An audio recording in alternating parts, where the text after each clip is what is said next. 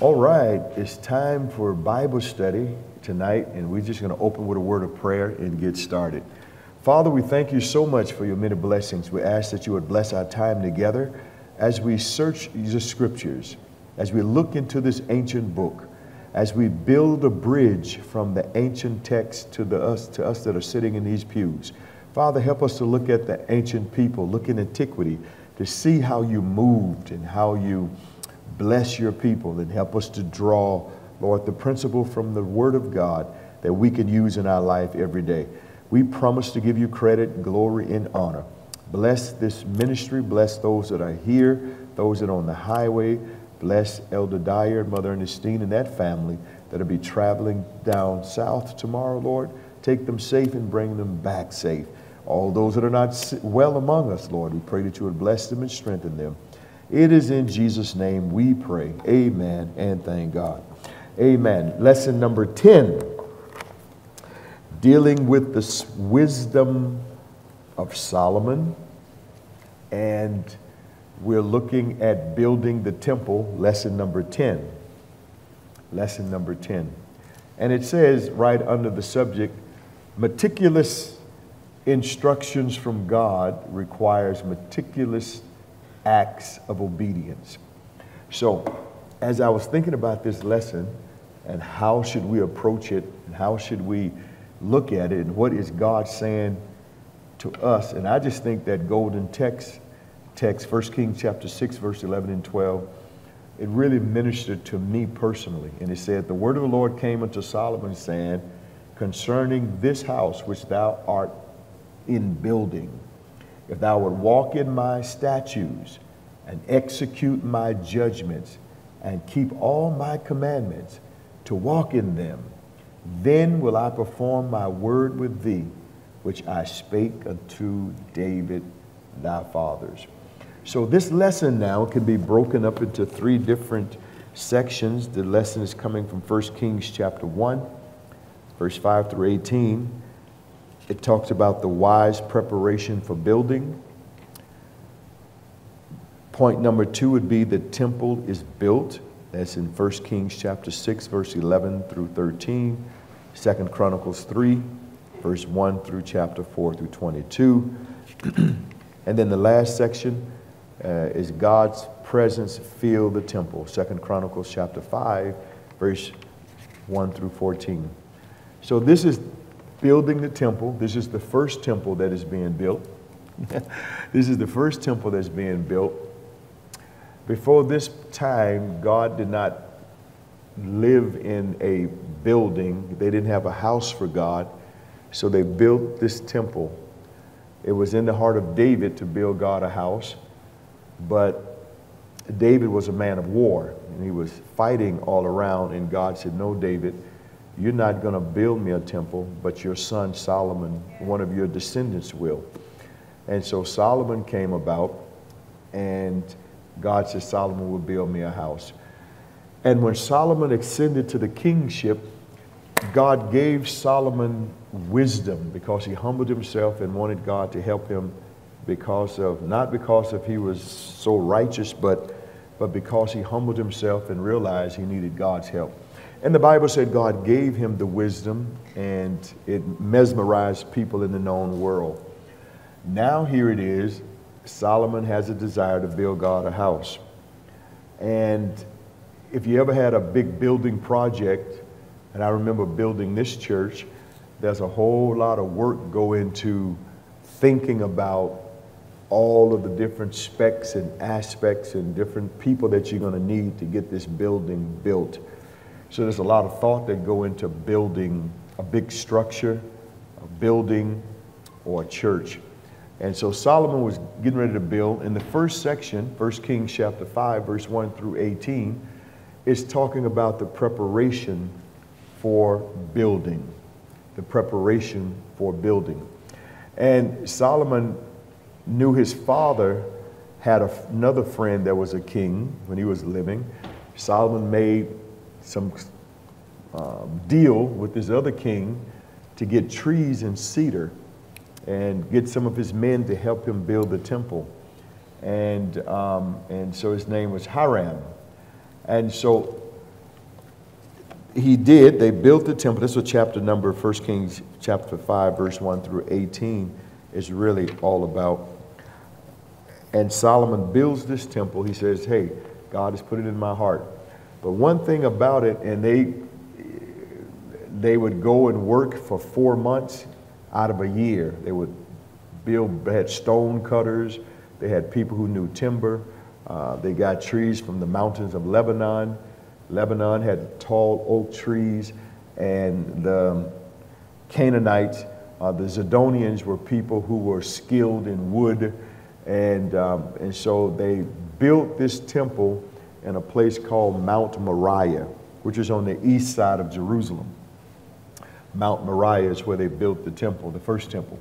So they built this temple, and God then appears to Solomon and tells Solomon and rehearsed the promise that he gave to his father David.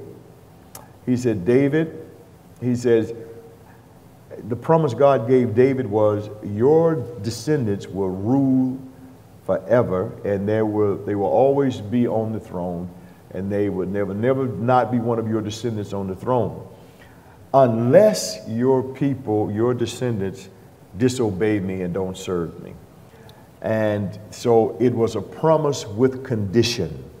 It was a promise with condition. And then he comes and he tells Solomon the same thing. Solomon, I'm going to be with you. I'm going to bless you, but it's with condition. And when he builds the temple, it's the same thing. It's with condition. So when I was thinking about that, so how many times God tells us something and we just hear what God says, but then we don't get the condition part. Because anytime God blesses us with something, there's always a warning. Now, I'm going to bless you, but if you don't do this, then this will happen. I'm going to bless you with this, but if this doesn't happen, that will happen. So God was true to his word. The Babylonians came, took these people into captivity, took over the city, burned the city with fire, because for 4 generations, they went worshiping other gods, and God had to deal with them. So if we would just look at the text, the first text where God promised David was in 2 Samuel chapter 7, verse 12, 13, and 16. Let's look at what God was saying. Again, we should look at this and learn from these people and get the blessing, get the wisdom for our own lives. And when thy days be fulfilled, this is God talking to David, and thou shalt sleep with thy fathers, I will set up thy seed after thee, which shall proceed out of thy bowels, and I will establish his kingdom. Right? Verse 13. He shall build an house for my name, and I will establish the throne of his kingdom. How? Forever. Then it goes on down to verse 16. If you jump to verse 16. And thine house and thy kingdom shall be established. How? Forever before thee. Thy throne shall be established forever. Now that's the promise God gave to David. In 1 Chronicles 17, verse 12, verse 11 through 14. 1 Chronicles 17, 11 through 14. Let's read. And it shall come to pass that when thy days be expired, that thou must go to be with thy fathers, I will raise up what? Thy seed after thee, which shall be of thy sons, and I will what? Establish his kingdom. Verse 12.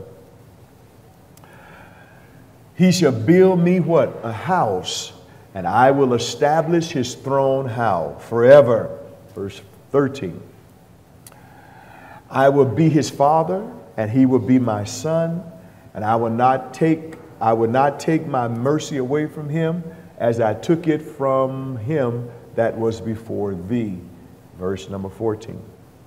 But I will settle him in my house and in my kingdom. How? Forever, and his throne shall be established forever. Now, if you look at 1 Kings chapter 2, verse 1 through 4, that's God talking to David. Solomon is David's son.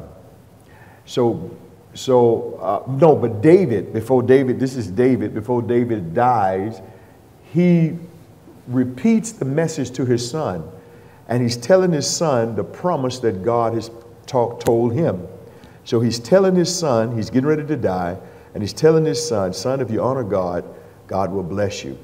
Now the days of David did what drew nigh, that he should die. And he charged Solomon his son, saying, verse 2, what does he say?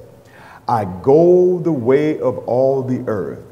Be thou strong, therefore, and show thyself a man. Verse 3. And keep the charge of the Lord thy God, to walk in his ways, to keep his statutes and his commandments and his judgments and his testimonies, as it is written in the law of Moses, that thou may what? Prosper in all that thou doest, and whithersoever thou turnest thyself. Verse number 4. That the Lord may continue his word which he spake concerning me, saying, if thy children take heed to thy way, and walk before me in truth with all their heart and with all their soul, there shall not fail thee, said he, a man on the throne of Israel. So God make this promise to King David. David, I'm going to establish your throne forever. You're going to have a royal dynasty. But it's with condition. When David gets old and get ready to die, he says, son, come here.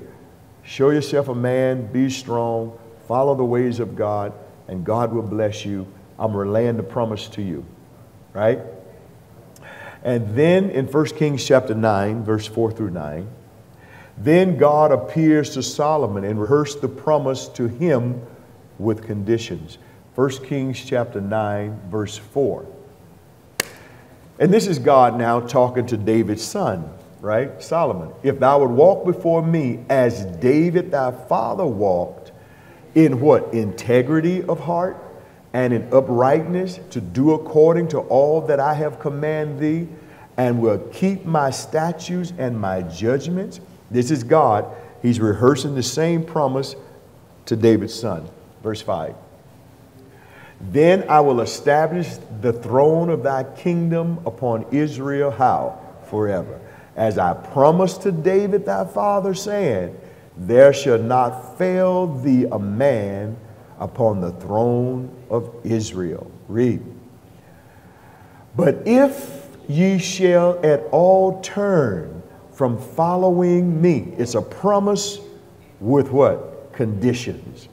Ye are your children, and will not keep my commandments and my statutes, which I have set before you, but go and serve other gods, little gods, and worship, give your affection to them. Verse 7. Then I will cut off Israel out of the land which I have given them. Just think about that. I promise you all of this, but if you don't follow me, you're going to be cut off. And this house, which I have hallowed for this holy place, I will cast out of my sight. Think about what God is saying to Solomon. And Israel shall be a proverb and a byword. People are going to look at him and say, what happened to those people? Huh? Verse 8. At this house which is high, everyone that passes by it shall be astonished, and shall hiss, and they shall say, why hath the Lord done thus unto this land, and to this house? Verse 9.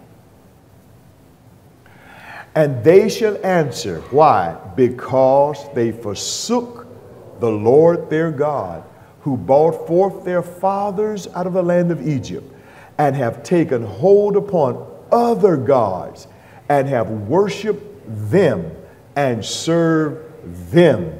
Therefore hath the Lord brought up all this evil. And the cross reference to that is in Chronicles chapter 6 and verse 12. So the point that I want to make, as God promised to build a house, it's a promise with conditions. I was telling a bishop today, I said, how different things would be if we were taught when we first come into God that the decisions we make, the things we're going to do, the road we take, the choices we make can have an effect on our future. And what we do in the church, just let me put this out there, we focus so much on just being saved. That's good. And going to heaven and God has forgiven me. Wonderful. But God could have had a dynasty prepared for you. But because of some of the decisions and the things we make, we don't qualify for that anymore. But we're saved. We're going to heaven. But we don't have all that God blessed, because every action requires a reaction. And some of the things we're going through now is not that it's the devil, it's the consequences of choices. And the Bible did say, whatever I sow, I'm going to reap. So I can't pray away something that is a consequence. Thank God for Jesus. God would give me grace to go through it. God would give me strength to handle it. But this is the consequences of something I did. Does that make sense? So God had one idea for David and his family. He said, but if they turn away from me, I'm going to cut them off. This beautiful house you're building with the glory of God, it's going to be like just an old bandit building. And people are going to wonder what in the world happened. Grass is going to grow over this. My glory is not going to be there. And I believe sometimes because we're saved and we have God and God loves us and we have a promise from God, we feel like, oh, I'm going to get the promise anyway. Not so. It's with condition. If I turn aside from God, I forfeit what God has for me, but I can still be saved. See, sometimes we just focus on, well, am I saved? Am I going to heaven? Am I forgiven? Yeah, but God may have wanted you to walk on this level while you're here, but your choices, that's why in the beginning of your walk with God, you have to be careful of the choices and the decisions you make, because it can cause you to forfeit things in the future. Now, that's rich. Well, I'm going to tell you, I heard this when I first got saved. Our pastor told us, and that's why I fought so hard not to make wild decisions, because I don't believe I'd be where I'm at in God today if I would have just made a whole bunch of decisions up and down, in and out of church, all over the place. Now, well, yeah, I'm saved. God has forgiven me. He loves me. But I'm not walking in that realm of that authority that God has ordained for me. The same anointing that I got filled with the Holy Ghost with, I still have that same. I haven't had to re-pray me through. No, I'm not making fun of folks. Thank God people come back to God. But there's something to be said about the original anointing God put in your life. I heard a pastor preach that when he came in for revival. He said, yeah, you get saved, but you don't get that back. And the more you keep in and out of God, you keep losing something. It's the question not whether God saved. Yeah, you saved. Yeah, God love you, but you lose something. And I sat there in my seat as a young Christian. I thought, I don't want to lose what God has gave me. And for 40-some years, I have kept that same love that I had for God when I first got saved. So I don't want you to just look at salvation in one dimension and say, well, I'm just saved. No, God may have cut some things out, especially for you, but you can't make decisions, and then those decisions, you got to walk back through those choices you made, but God would help you if you hold on to him. And he'll take you through, but you can't pray that away. Oh, does that make sense? You can't rebuke that. Because if I make a decision to go out of the church and lay all around, I'm just using me now. I am not talking about nobody. Don't get mad. If I go out of the church and run around and sneak around and all of a sudden start having babies out there, I come back into the church. Oh, I'm saved and God loved me. But now child support is getting me. That ain't the devil. That's from the consequence. if I go out there and run around and pick up a disease that I can't get rid of, I can come back and get saved and go to heaven, but that's a consequence of my choice. It's not the devil, it's the choice I made. I didn't have to go that way, but the choice that I made, those are consequences with it. And sometimes, I don't know if the saints understand, some of the stuff you're dealing with is the consequences of your choices. And so you can't get tired of it. Well, some doors you just don't want to open. Okay, let me get back to the house that Solomon built. Because God told David, I'm going to bless you, but you can't build the house. Your son will. And Solomon was not born. See, when you're dealing with God, you're dealing with an eternal being. And God is looking at you in the light of eternity and his plan, not just what we want him to do right now. See, God is dealing with us into his big eternal plan and what he wants to get done. So when God saw David, you're a man of war, you fight, man, you have conquered, but I'd rather for a son, your son is going to build me a house. I don't know if you remember reading that. And Solomon got all of the materials together for his son to build. Now, if you know who Solomon is, some stuff you have to scratch your head with God. Because Solomon was not born when God promised David that in Samuel. Solomon come through David killing Uriah, taking his wife, and having a baby with Bathsheba. The first baby died, and then he went on and married Bathsheba, and then they had Solomon. Solomon now is the boy that he may have come out of some, unsavory relation, but God had a plan for him. Now this whole issue, I'm not getting political, but this whole issue of abortion and all that, you don't know why. It may come a bad, different way, but God has a plan for that child's life. God gives life. And Christians shouldn't get abortions. Christians are conservatives. Thank you for that, amen. And so every life is precious, and I told you, God looks into eternity. You don't know why God is allowing that baby to come here. So give him up for adoption or let somebody, but don't kill it. It may be a prophet, maybe an apostle, maybe something, Solomon came this way, and he became the king of Israel. Right? And God says, Solomon, you're going to build my house. But then he came to Solomon and said, wait a minute, you asked for wisdom, I gave you wisdom, but I must rehearse something to you. Your descendants will rule forever, and nobody would ever defeat you. You'll be a royal dynasty. But if you quit following me, I'm going to cut you off. I'm going to cut you off. This house won't mean nothing. All what you do won't mean a thing if you don't obey me and do what I tell you to do. So the point then, how we leap from this ancient day to us, God may have given us promises, but if you don't obey God, God don't have to be obligated to fulfill those promises. Promises, things come with conditions. He says, this is what the condition look like. If you do this, I'll do that. If you walk upright, no good thing I withhold from you. If you do this, if you do your part, I'm going to do my part. It's a relationship. Amen. All right. So God reminds Solomon of this. And if you look in anyway, we stay with the lesson. God reminded Solomon that promise was given with a condition. David, Solomon, and their royal descendants must faithfully obey God.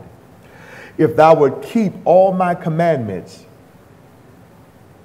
to the royal family of David, there would be nothing. It was not without condition. There'd be nothing God wouldn't do for him.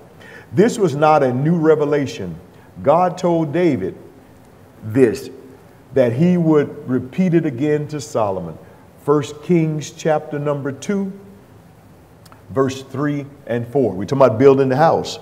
We get in the backdrop. 1 Kings chapter 2, verse 3, let's read.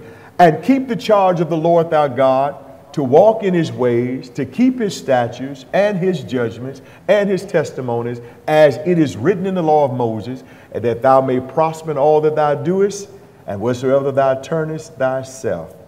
Verse 4, we read it earlier. What did it say?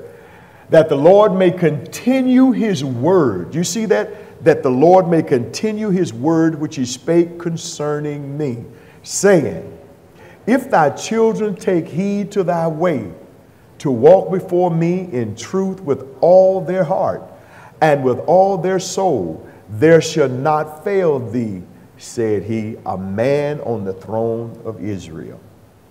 Look at 1 Kings chapter 9, verse 4 through 9. Man, I'm telling you, what a promise. I hope you can draw something from this, but this blessed me.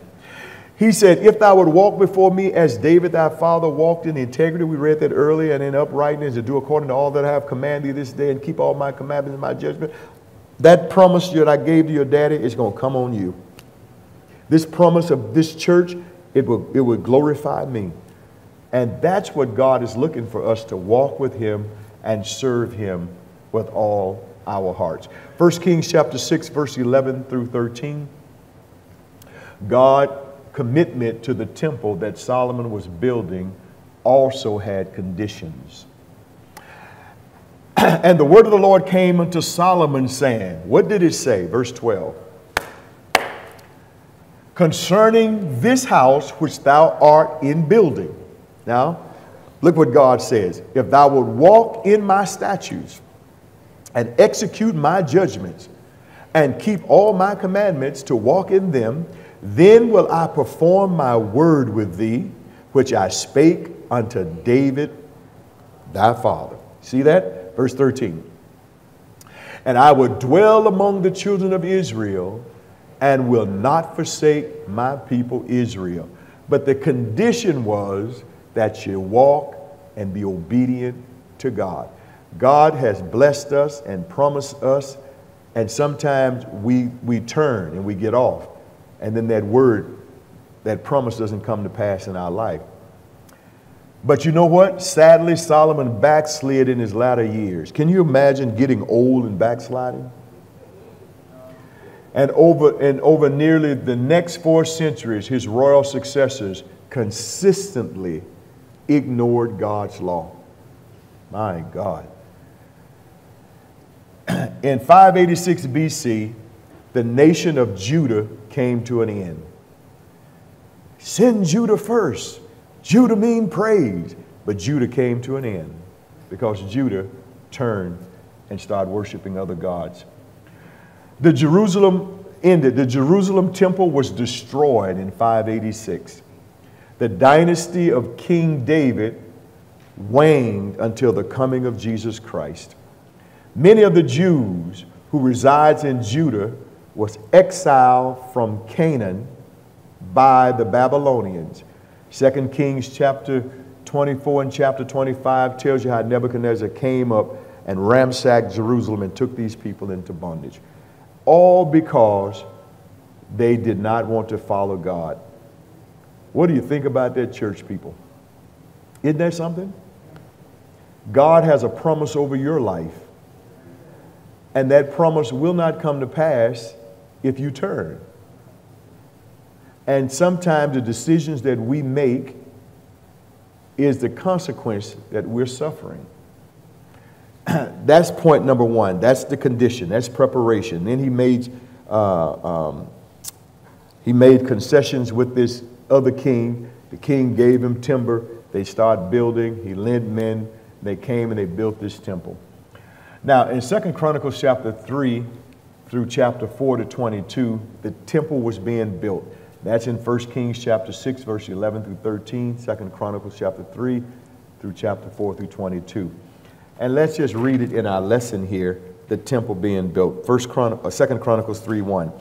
Then Solomon began to build the house of the Lord at Jerusalem in Mount Moriah. That's where it was. Where the Lord appeared unto David his father, in the place that David had prepared in the threshing floor of Onan the Jebusite. And he began to build in the 2nd day of the 2nd month in the 4th year of his reign.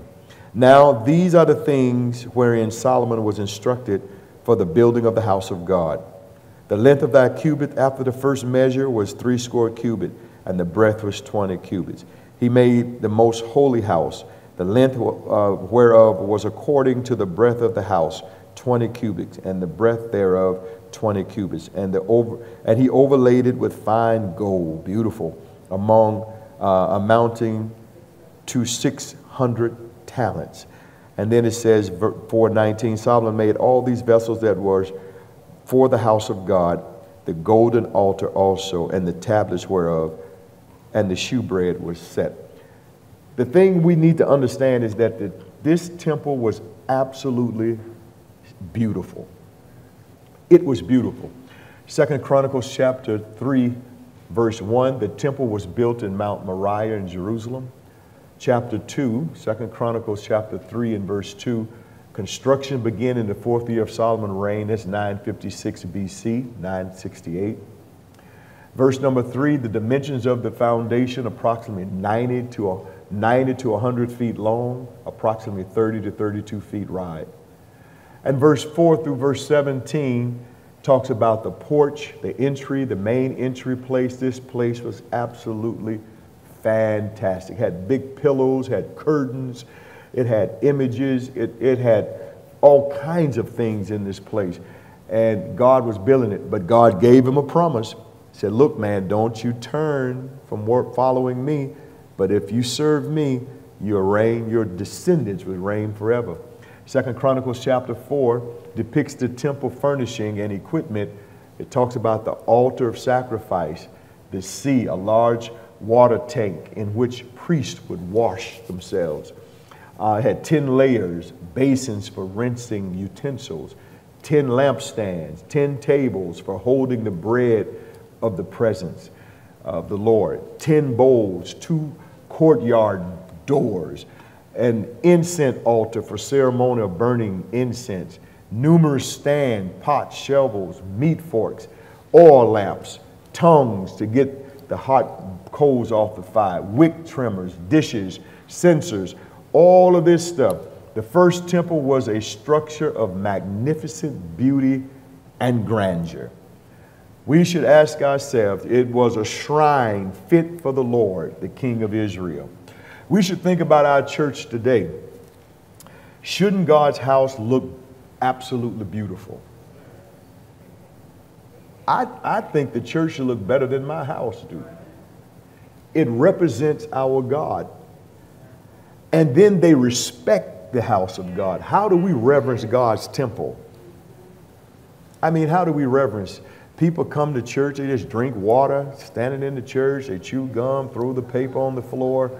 They just come and leave. They buy Pampers out there for the babies in the place. I mean, this is God's house. How do we reverence God's house? They reverence God's house. In fact, the children of Israel, the ancient people saw when they put in the Ark of the Covenant that was where God's presence resided. That was the throne of God on earth.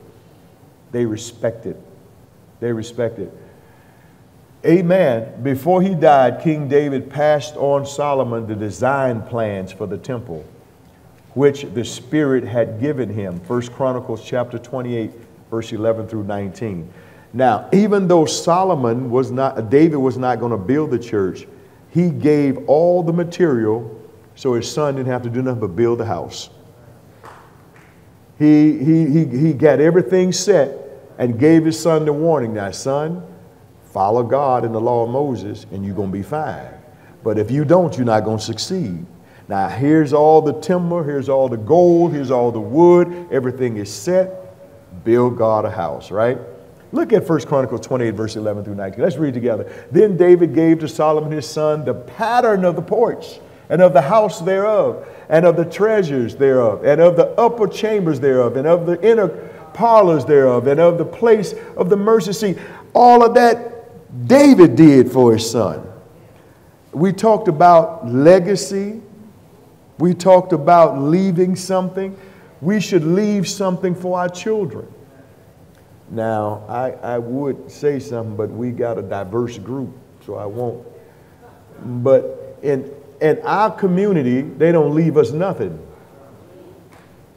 Everybody got to scratch and scrape for everything. I even hear people say, I'm not going to leave you nothing. If you get it, you're going to get it yourself. I'm going to use everything for myself. I'm not leaving you nothing. And I think that is so sad. That's a selfish attitude.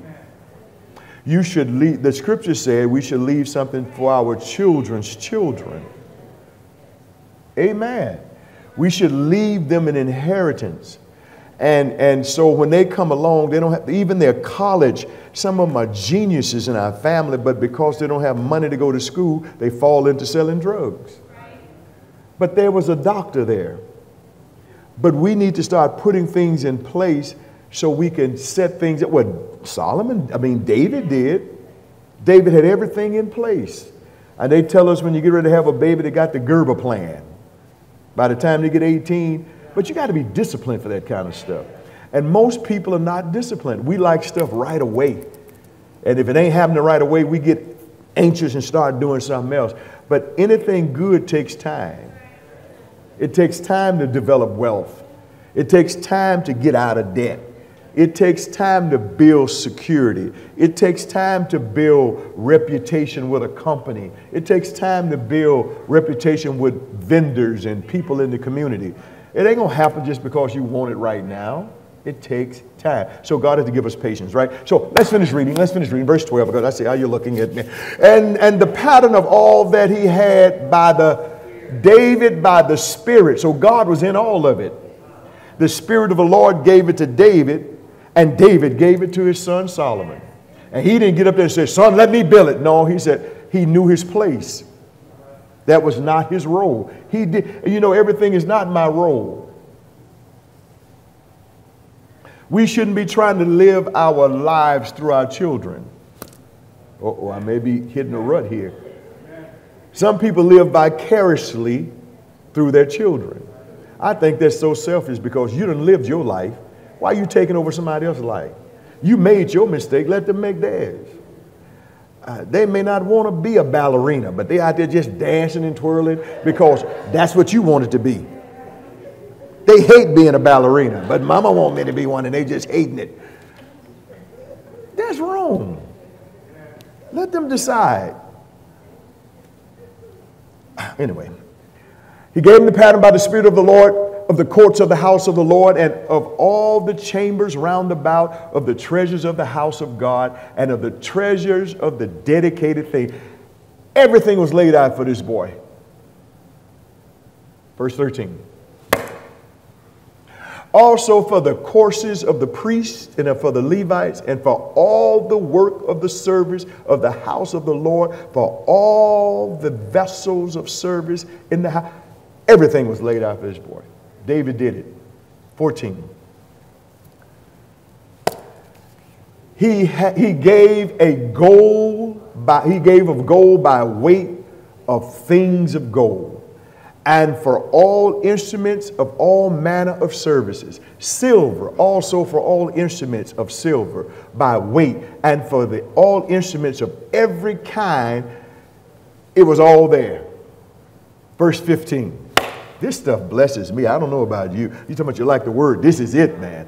Even the weight for the candlesticks of gold and for their lamps of gold, and the weight for every candlestick and for the lamps thereof, and for the candlesticks of silver by weight, both for the candlesticks and also for the lamps thereof, according to the use of every candlestick. David sat there. He didn't say, oh man, I'm bored. He said, no, let me use the rest of my days to prepare for the lineage.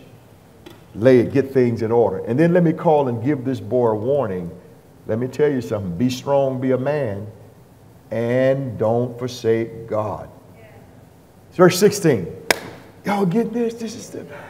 And by weight he gave gold for the tables of shewbread, and for every table, and likewise silver for tables of silver, tables of silver. Read. Let's finish reading verse 17. Also pure gold for the flesh hooks and for the bowls and for the cups and for the golden bracelets and for everything David had. Verse 18. What is that? And for the altar of incense, refined gold by weight, gold for the pattern of the chariots and of the cherubims and that spread out their wings that cover the ark of the covenant of the Lord. 19, finish reading. Man, all this said David, the Lord made me understand in writing by his hand upon me, even all the works of this. God had specific things he wanted in his church. And he gave it to David. David written it, and he told his son Solomon, this is the way it should be. Lord help me. Today they'll be saying, nah, that's your vision. I don't want to hear it. No, man, just walk in what God has given you. It appears that Solomon followed those directions closely. 1 Kings chapter 6 through chapter 7. Long chapter, you don't have to read it. And 2 Chronicles chapter 3 and 4. David did what his father gave him to do. And then the third thing is God's presence then, when he did it, filled the temple because God wanted to come and be among his people. And that's in 2 Chronicles chapter 5, verse 1 through 10. The Ark of the Covenant was the last thing they put in place. And when they put that in place, all of the musicians had on white linen. They had trumpets. They had they were hidden cymbals. They were making, and the glory of God, they call it the Shekinah, came into the temple. It's the tangible presence of God. God is a liturgical God. The word liturgical simply means order. Everybody had their order. The priests had their order. Then they processed from Zion, or from the city of David, up into Mount Moriah. And they carried the Ark of the Covenant, and they were singing, processing up to, it was magnificent. And then when they got in there, then the Levites, the priests, took that ark into the holy place, because everybody couldn't go in there. Everybody couldn't go into that inner holy place. You have to be, and what they did is when they began to go into the holy place, the scripture said they sanctified themselves. And what that means is they set themselves aside, they fast and consecrated themselves before they handle the things of God. Do we do that today? Do we make sure we're consecrated when we get ready to handle the things of God? Amen.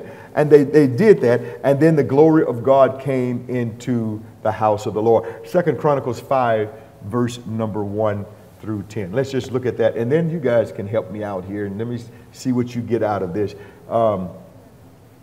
Amen.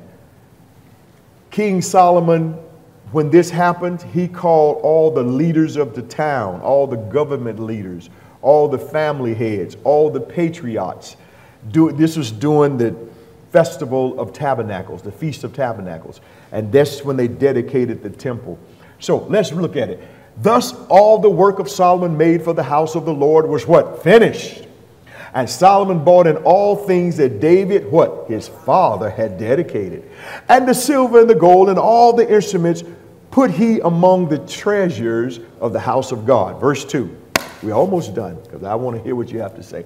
Then Solomon assembled the elders of Israel. What did he do? Get the elders together. And all the heads of the tribe, all the chief of the fathers of the children of Israel unto Jerusalem, to bring up the last piece of furnishing, the Ark of the Covenant.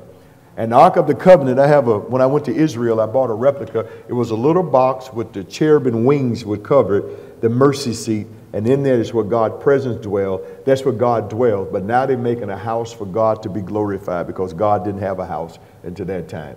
And so now Solomon had built God a house, and they're bringing the Ark of the Covenant in and putting it in the Holy of Holies.